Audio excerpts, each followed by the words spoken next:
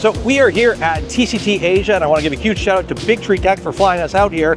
And there's an absolute insane amount of stuff to look at, and there's no way I can cover it all, but we're going to give it a try. So let's get started.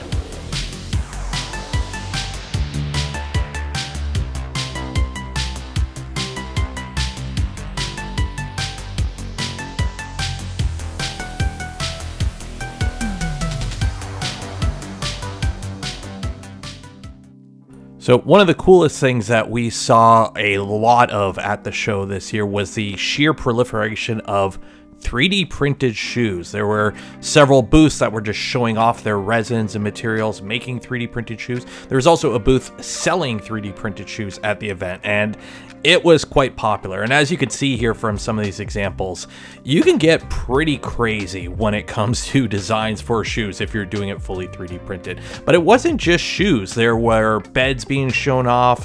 This resin right here was really cool. It was used in a hand, but I guess it's used in like some models where it's really flexible. And this was really cool too.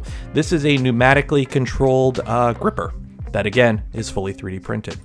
Now, of course, if you plan on mass producing 3D printed shoes, you're probably going to want to automate the process as much as possible. And here is a cool little robot doing just that. Now, while this event is pretty different than a RepRap Fest, there were some community-made projects and designs and prints being showed off. They did have a section of the show floor set aside for that. So here's some pretty cool full-scale, I guess, size 3D printed robots. There's also, this fellow was wandering around the show in some cosplay. Very reminiscent of Titanfall, but I'm not quite sure if that's correct. This looks like a Gundam, but I don't think it's a Gundam, but it was still pretty cool nonetheless. And this was pretty sweet. This is a vape-powered glowing sword that somebody brought to the BIQU booth to show off, and it's all LEDs and whatnot. And this was a pretty cool project to see. Now, of course, it wouldn't be a 3D printing event without big 3D printers, so here is a bunch of them. Not as many as I originally thought I would see, but they did have a presence on the floor. This one was pretty cool because it's all linear motors, and it was actually surprisingly quiet as it 3D printed, because it's a 3D printer, and that's what 3D printers do. But these ones were kind of cool. It's from a company called Kings. They make large format FDM machines and pellet machines. And yeah, these big machines, they're running Clipper of all things. I mean, if it works, it works. You might as well use it. And what do you do with a giant 3D printer? Well, how about a giant ABS Darth Vader? Yeah, that's pretty cool. And of course, feeding a printer, well, you're going to need filament for that. And hey, why not set up a filament line on the trade show floor? This is a cute little one here. But if that small one is too small, here is a full-size, full-length filament production line. Just making filament on the trade show floor itself.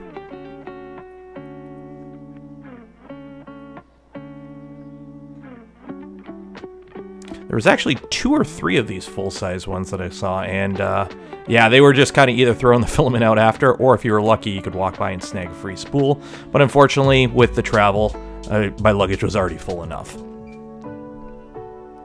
And now we're going to move on to a section where we're going to take a look at some 3D printing companies you and I are probably a little bit more familiar with. While this was an industry trade show, there were some companies there that you and I would recognize, and this is the Mellow booth. And while I didn't film a direct segment on this machine, I did get the chance to talk to a rep about their new Hevort-based large format machine. So let's hand it over to me now. Okay, so it's 420 by 500 by 600, DIY kit, 32-bit. Running RepRap thermal or Clipper option, direct drive, water cooling, and this one's will there be an enclosed option? Yeah, of course. There will be. You can choose that option. Okay. Yeah. And then we have Oldham couple CNC water cooled motors. We got this one is an IDEX version, but they also have a non-IDEX version over there. Down here we got an H5, so that's the SBC for Clipper. Fly board. Got some breakout boards, electronics.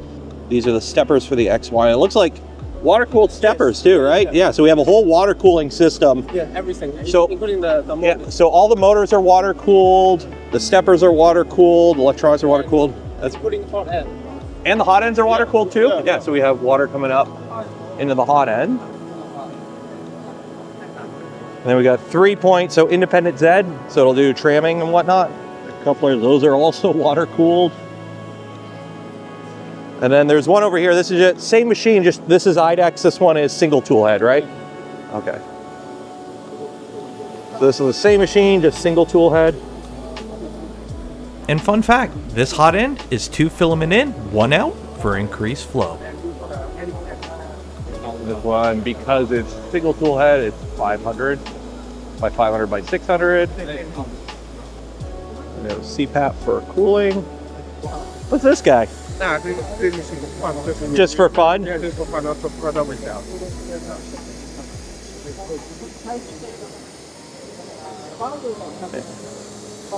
And then, yeah, this is, For the printer. yeah, so this is this guy. Same machine. This is the first and the winter. This is the second one. Oh, this will be the, will it be sold like this with all the metal? Yeah, yeah, all the metal. And we, Oh, wow. We split tape also. And this is the screen, the front screen. And it's coming all metal like this? Yeah, yeah, yeah. Oh, that's, 你把眼镜打开装起来。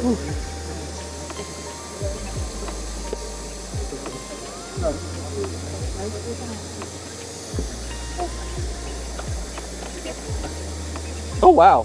Was it pogo pins? Pressure leveling. Okay. Pressure leveling. Okay. That's a VZBot kit.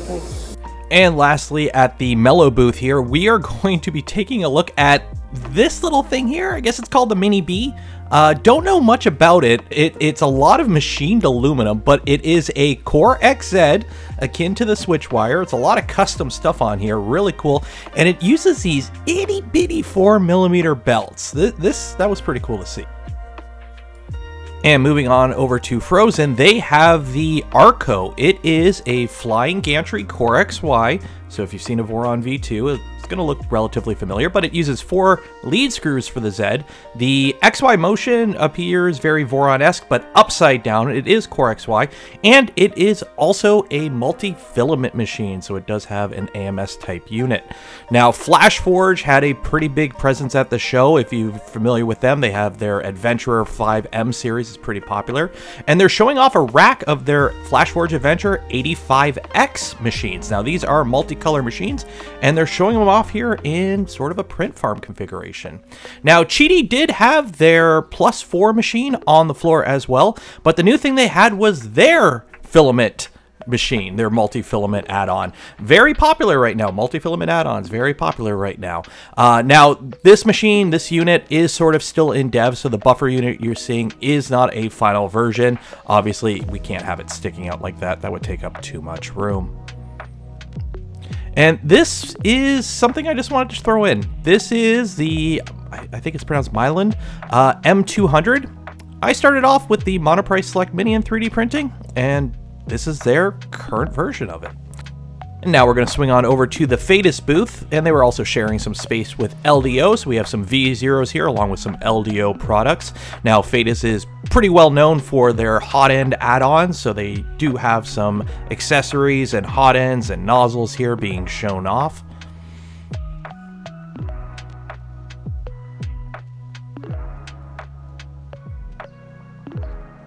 And over here we have some LDO positron kits as well. Now, TCT Asia was split into 2 large rooms. The first room was mostly FDM and resin, but the second room, it was mostly SLS and metal printing, and this was a big showing. Now, they did have some SLS machines on the floor, but also just a lot of demo examples of what can be done with the current state of SLS and metal printing. So a lot of rocketry, a lot of space related stuff. I do know the Chinese space program is doing a lot of leaps and bounds right now when it comes to development. So there was a lot of that being shown off on the showroom floor.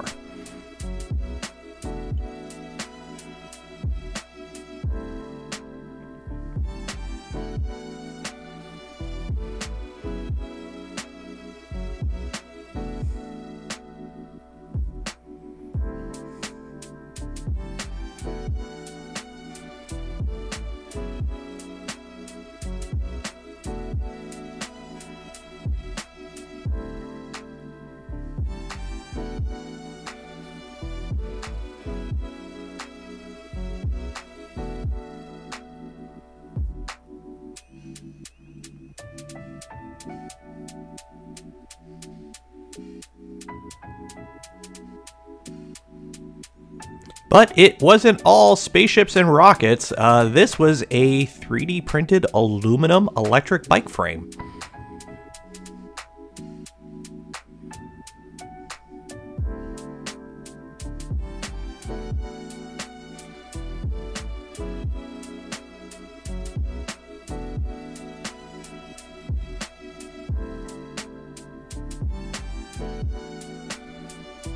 It is amazing what you can do now with current SLS machines and what the current state of metal 3D printing can produce. It's, as somebody who saw early versions of metal 3D printing in 2015, 2016, back when I worked in the tool shop, it's insane what they can do now with this technology.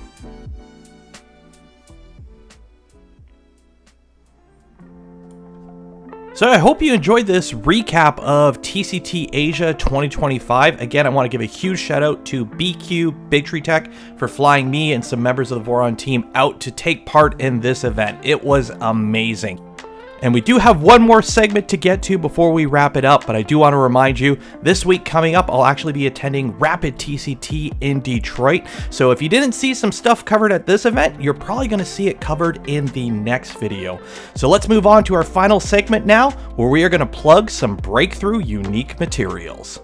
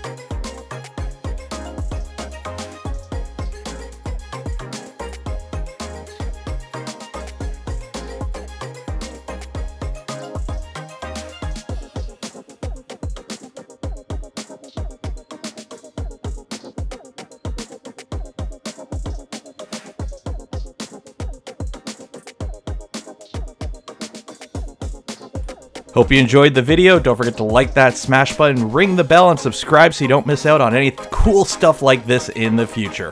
I'm Taylor the Canuck Creator, and cheers.